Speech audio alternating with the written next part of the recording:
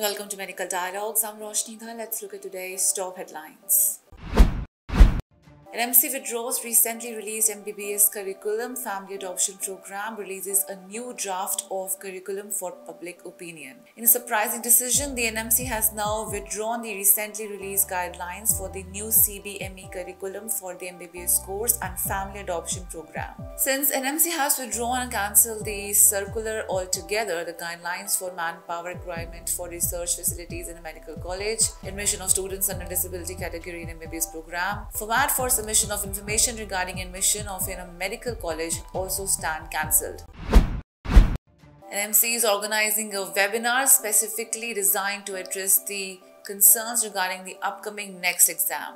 Addressing the apprehensions and stress built around the next examination, the NMC has decided to hold a webinar on next with all the medical colleges. All the final year MBBS students along with the faculty of the medical institutes across the country have been directed by NMC to attend the webinar on 27th of June at 2:30 p.m. Writing to the heads of all the medical colleges across the country, the Under Secretary of NMC K. Srinidhi has mentioned that the chairman of NMC will address the final year MBBS students along with the faculties to remove the anxiety regarding the common exit cum licentiate examination next.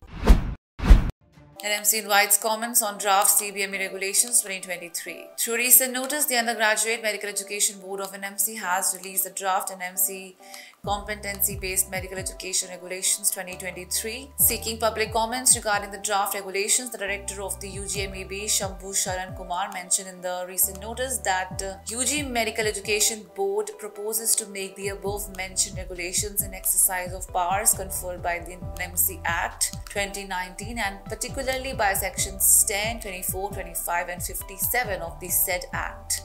A draft regulation is in this regard is being shared for public comments. Delhi hospital slapped whooping rupees 1.5 crore compensation for sperm mix-up by Infertility Center operating inside the hospital. In the recent judgment, the NCDRC has penalized Delhi-based Bhatia Global Hospital and its doctors with a fine of rupees 1.5 crore for negligence while providing assisted reproductive techniques to a couple and resorting to unethical practices.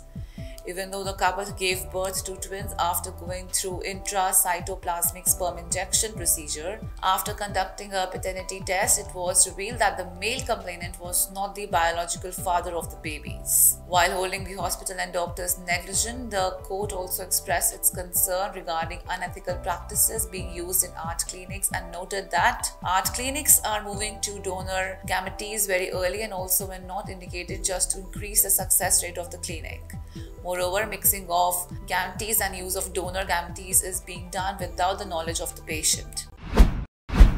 Cognitive subtype of depression described may need less commonly used antidepressants for treatment, says scientist. A recently identified type of depression known as the cognitive biotype has been outlined by scientists. This particularly subtype is characterized by patients experiencing difficulties in planning, exerting self-control, maintaining focus amidst distractions and inhibiting inappropriate behavior. Approximately 27% of individuals with depression fall into this category and conventional antidepressant medications that primarily target serotonin have proven to be ineffective in treating. Brain imaging studies have revealed reduced activity in two specific brain regions responsible for these cognitive functions. According to researchers from Stanford Medicine in the United States, addressing these cognitive impairments through alternative antidepressant medications or other therapeutic approaches could potentially alleviate symptoms and help individuals regain their social and occupational capabilities. In the study published in the journal JAMA Network Open, 1,008 adults with previously unmedicated major depressive disorder were given one of the widely prescribed antidepressants. 712 of them completed the 8-week regimen.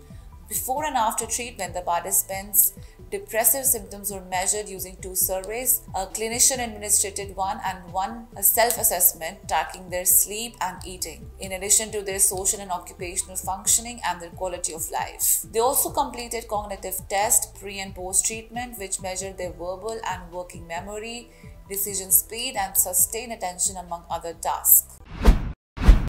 That's all for today. Stay safe. Never miss a medical update from Medical Dialogues.